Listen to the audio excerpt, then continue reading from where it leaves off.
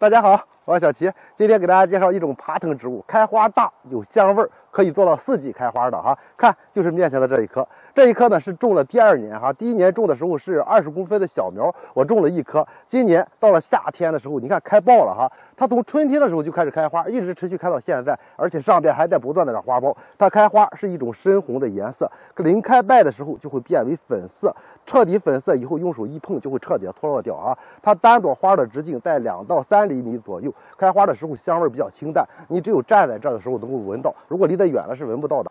并不像风车茉莉一样，只要种1棵，满棚都是香味，但是它这种香味闻了比较舒坦，只是离得近了才能够闻到。它开花呢，花量是比较大的，而且比较好养。有好多人说，我是想在室内去栽一个爬藤植物，做成花柱的话，你也可以选它哈。如果南方地区，你可以栽到院子里哈；北方地区，你可以栽到阳台上啊，去搭一个小架子，长势也非常的快速啊。它是属于一个攀爬性能非常强的，在家庭中一定要做好支架，而且养护比较简单。我在这边就是光给它浇水，也没有施肥，栽到地上它的根肯定长得很远了，所以说现在一直在持续开花。我的风车茉莉早就开败了，它还现在花量还是最大的时候，上边一直往外冒花苞。如果喜欢养，一定要选择一下它。它呢是比较好养的。